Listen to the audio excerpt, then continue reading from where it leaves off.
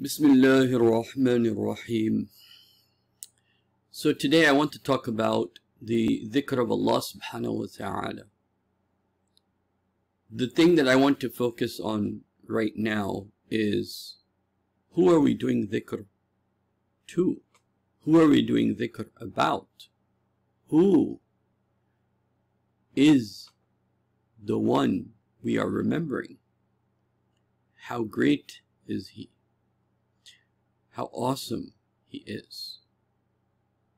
This needs to be remembered, that when we are remembering the name of Allah, we don't see Allah.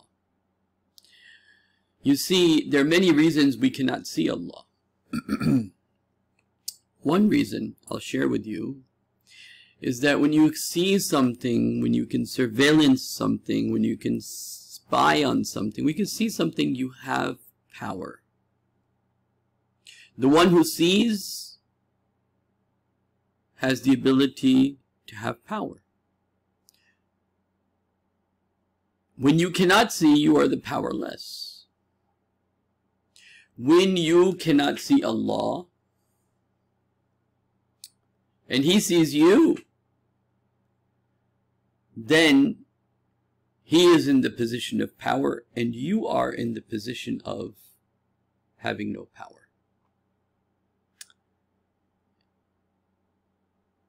Anyway, why remember the name of Allah? Sabbih isma rabbika al-a'la. See, the name of Allah, you take the name of someone you love over and over again. But one problem in the modern times is we're used to seeing a lot of great things. We're used to seeing what would have been considered magic 500 years ago. We're used to seeing, us, like I can talk to somebody across the world. That's pretty amazing, right?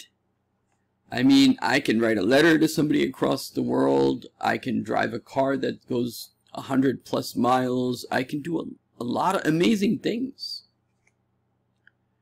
And so, our concept in our mind of amazing is already met by human inventions. We already imagine ourselves going and living in space. It's pretty amazing. It's almost as if we feel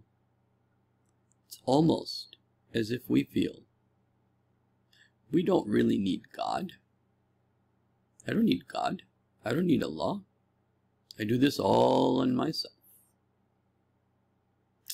That's what I feel deep down. That I don't need Allah. I can do this on my own.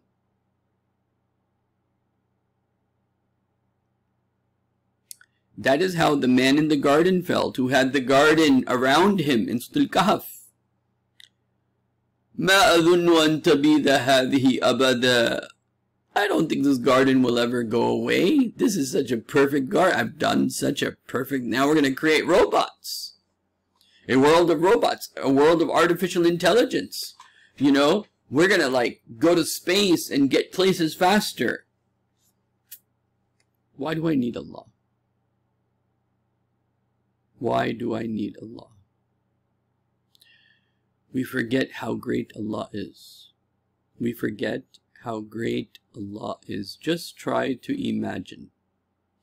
Allah knows about every leaf that is falling.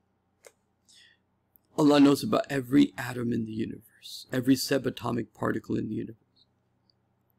In this whole infinite universe. We don't see and we don't realize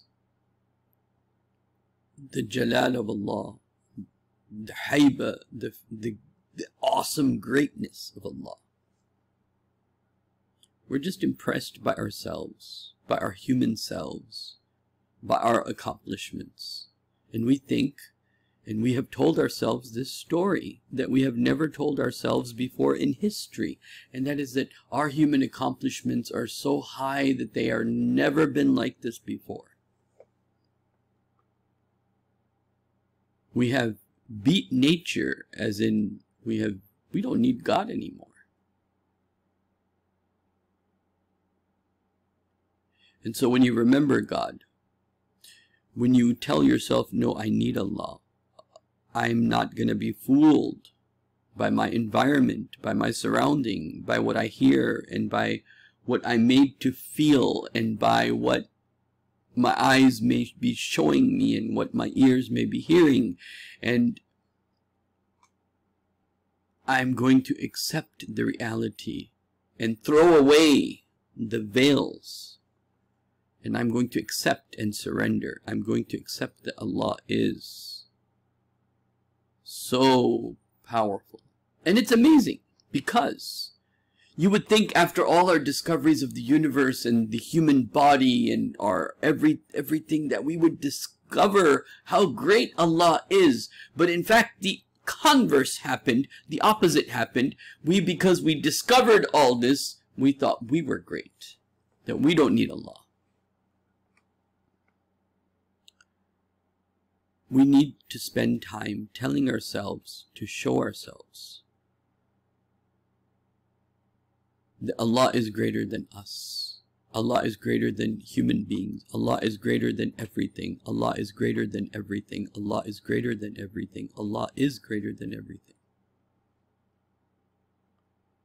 And we are just delusional, mental. When we consider the reality, we are delusional to think that we can do anything, and that we have any power, and that we have any knowledge, and that we have any understanding.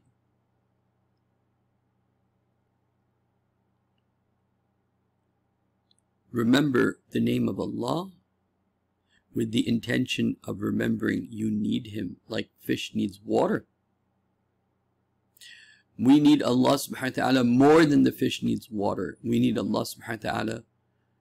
But Allah subhanahu wa ta'ala is so powerful. Allah is so powerful. Allah is so powerful. And the problem is the technology around us tells us all the time, reminds us all the time, reminds us, the dhikr to us, I am also powerful. We are also powerful. We also can do great things. And so we live in an environment where we feel more powerful than any other time human beings have felt powerful by the things that we can do. And so we have to remind ourselves, why are we doing dhikr? We're doing dhikr of Allah because we need Allah, because He is the greatest. And we are absolutely nothing compared to Him. We are like nothing. But unfortunately, we let our senses fool us. We let our experience fool us. And we're always being fooled and tricked into believing in the current times that I'm self-sufficient. Ara'ahu istaghna. He sees himself self-sufficient, Allah says. Ahasiba an-nas an yatruka suda. Does man think he'll be left alone? This is what we want. We want to be independent. I want to be my individual self. No one tell me what to do. But do we realize how great Allah is? How awesome Allah is? Look at Allah's creation. He feeds. Allah feeds. All the living creations have been fed. Right? Every living creation out there in the land, in the sea, in the air, they've all been fed and they are moving.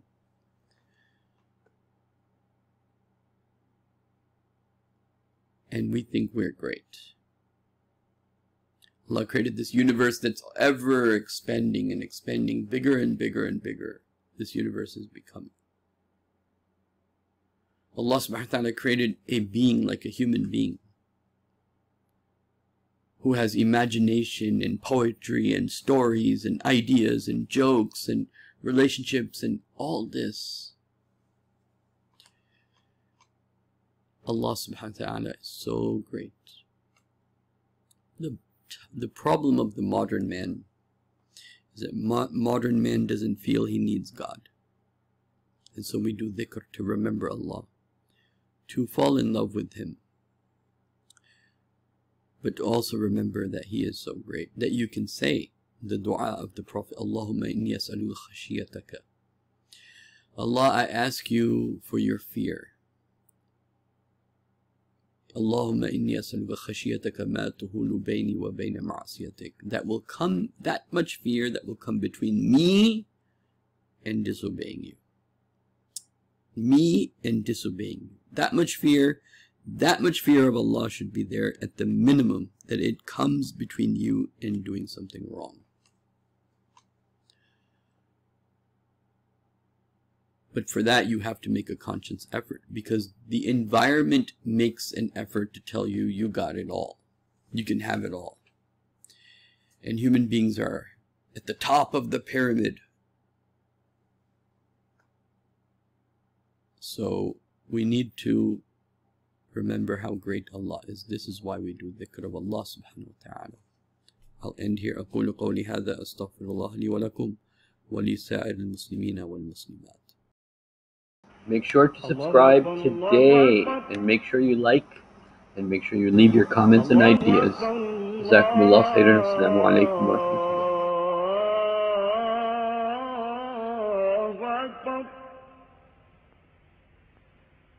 أشهد أن لا إله إلا